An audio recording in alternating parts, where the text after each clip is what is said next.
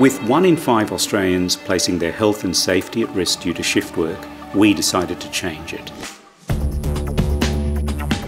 My research program is focused in sleep medicine, and more specifically, I'm focused on the biological clock in the brain.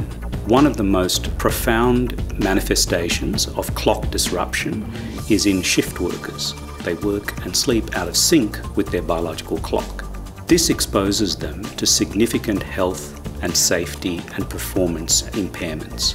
We see in 2016 to 17 alone, the cost to the economy of sleep loss and sleepiness were estimated to be about $66 billion.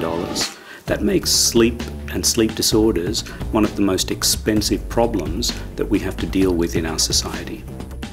Shift workers are aware of the increased health risks that have been documented over decades. They're crying out now for information about what they can do to address the problem.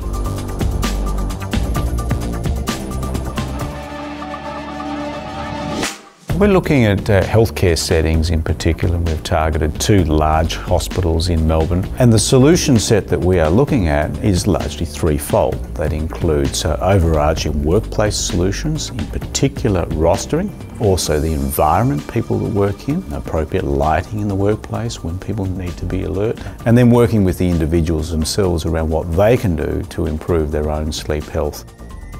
Rostering is very important. What's exciting is there are emerging automated tools that can be employed by rostering staff to ensure that their staff are always engaging in the roster that is most conducive to their optimal workplace performance, their sleep health, and minimising the shift work disorder.